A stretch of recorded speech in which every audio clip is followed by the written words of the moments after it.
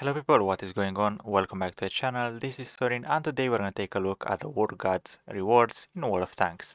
So this is the first campaign for 2023 and Wargaming made a bit a difference, and that is now you have to craft yourself the permit to vehicle action if you haven't made in the top 10,000 players by fame points.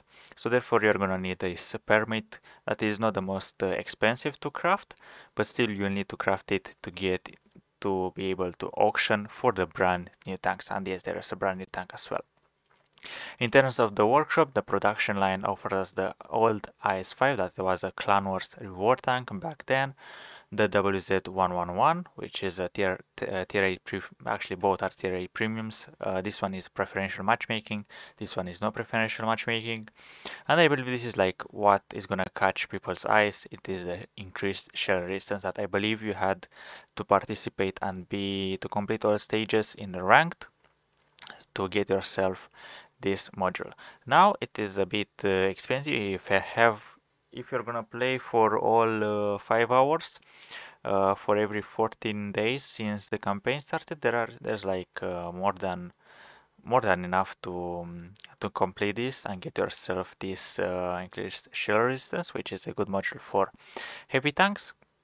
Especially if you have a chieftain that doesn't have the most hit points, you can put this on it and make it last longer in battles, for example. In terms of the tank, the WZ-111, both tanks you can buy them into the bond shop if you don't wanna craft them. And in terms of how you can craft the vehicle, well, you have to craft yourself the suspension component. So, for example, this take 9 ferrous metal, 7 spare parts, and 14 scrap. What is gonna happen? You're gonna make the battle will appear here, and you'll receive resources. And those resources can be any of here: ferrous metal, non-ferrous metal, spare parts, and scrap. Those are gonna be like the most what you're gonna get out of battles. You're not gonna get any of those. Those you're gonna have to craft. And you can break down the spare parts and actually all these the spare parts, the non-ferrous and ferrous material, into the scrap if you need. For example, let's say you have 100 non-ferrous metal and you need to craft yourself the suspension, for example. You can break that um, the non-ferrous metal into scrap, and therefore you can craft yourself the ferrous metal if that is going to be the case. This is going to be a brief example of how you can use this. Um, it's the same as we had last year, so nothing changed over here. Um, there are the tanks. Let's show them into the bond store as well.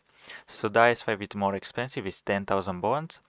Overall the tank it's okay. I mean, it's a Russian tank overall. It's actually it's like much better armor than the S3, but still I believe there has been like so many Russian tanks in the game and in auctions and everything that this one is not. We are not missing anything out. On top of that is 10,000 bonds if you really want it. So the gun it's mediocre, the armor it's mediocre, the mobility it's okay, and you don't have the most free range. And the second one is the Alpine Tiger. Actually, the WZ-111 Alpine Tiger. This one has a beautiful skin, which I actually like it over the 111. And those tanks are completely clones. So yeah, this one is preferential matchmaking. You have okay gun, but I believe you have to spam hit. The turret is okay, but has balance on it. The hull it's 120, I believe, and it's pick nose, a weak lower plate, and it's balanced, and you have 1550, the same as the IS-5. But you're never gonna meet tier 10s, which is okay. I believe the worst matchmaking it's 6 and 9 or 7 and 8. That is 7 tier 8s. It's no 7 tier 9s and 8 tier 8s. Going back to the event itself. Here you're gonna find the options for the improved things. And looks like my game decided to give up on me. Okay, not a problem. Going back, The vehicle modernization, this is where you're gonna get by the looks of it 18 modules, three of each, and those are really precious. In terms of reward, there is nothing here. We're gonna change the tab. Those are like really important for the battle. If you have for example, you are playing in a weaker clan and you fight the Fame, maybe you're gonna use this kind of equipment to get yourself a bonus because those are big bonuses for everything. I'm not gonna go in detail. This is only the rewards. Talking about the rewards for bonds, you have to be top 10, top 10,000 to not have to craft the thing that I mentioned earlier. And this time we have a brand new tier 10, which I'm gonna review it. We have the old Carro de Combattimento. There is no chieftain. There are 2 years in a row where there is no chieftain. Obviously, there is the M60, the 907, the 121B, the T95, which is I haven't seen one in the battlefield, and the VK. And once again, this one is okay. I mean, I wish I had a VK, but obviously there are two new tanks, and I believe everyone's gonna go for those ones. They cost 4,000 plus the fame points. You have to get as many fame points to bid for those, and if not, if you haven't made it to the top 10,000, don't worry, you can still bid for it. You have to bid what was it, 70 80,000 bonds, something like that. I believe this is how much people bid for the chieftain, but for those ones it's not gonna be such a big price. So I expect 50,000 bonds for winning the auction. Yeah, it's still a lot, but what can you do? In terms of the personal bonuses, those are really nice because they got reworked. The prices are much cheaper, and the fame points are once again they've been reworked. You get way less fame points, as far as I understand. Um, Therefore, this used to be like 14,000 fame points or something like that. I have made videos of the previous. I should actually check them out before I made this video, but what can I say? You have training booklets for 60 fame points, which by the looks of it you can get yourself one of each.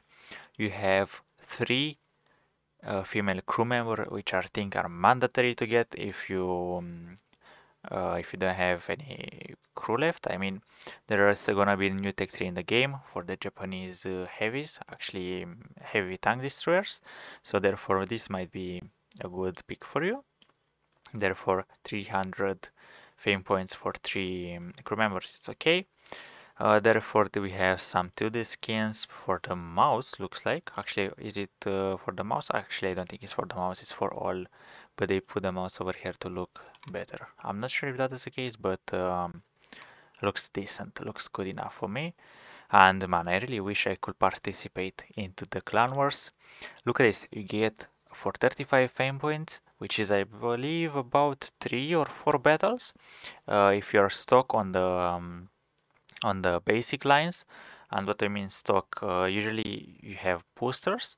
You invest your earned fame points to get yourself a bonus, and there's like you invest, for example, 30 fame points to get 10% into the next battles that you're gonna do. So let's say you invest like first week into the boosters, and after that the last, let's say, 5 days you invest to get yourself into the auction, you're gonna have like 300% 400% more fame points. So this is how people get a million of fame, well, not millions, but thousands and thousands. But once again, in terms of the premium day, 7 premium days, once again the prices are the same. It's 35 for every. Usually it used to be like something like 30, 100, 200, 500, 1,000, and so on and so forth. And usually you could get like 3, 4 days. Otherwise, it's gonna be really expensive.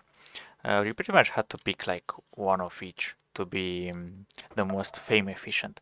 And I believe after you, how to say, um, once the event is over, you can invest. There says like you have to, it says plus fame points, but once the event is over, they're starting the auction.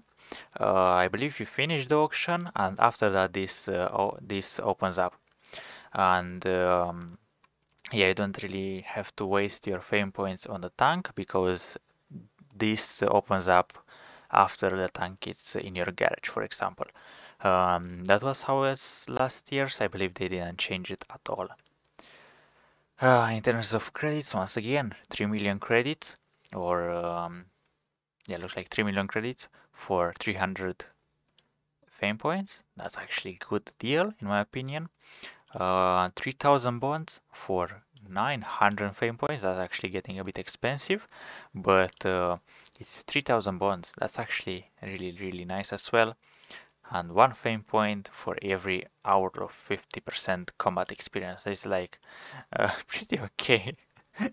It's like one fame point is like 10 fame points for 10 hours, and once again 10 points for another 10 hours. But what I expect is to buy them in scale. You buy the skins, then you buy something that is cheaper, then something once again is more cheaper, and you leave this to last because it's like one each. And if you have like 6 or 7 fame points left, you can buy them, so you can be like on zero by the event is over.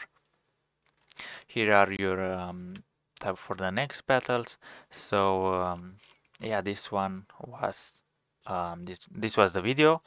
Really interesting that they changed the mechanic, and they changed the pretty much like the fame points reward. It's really really nice. Those things are not as expensive as they used to be, and now it's really rewarding to play the clan wars, the campaign. So without further ado, I'll end the video. Thank you very much for watching. I'll see legends in the next one. Bye bye.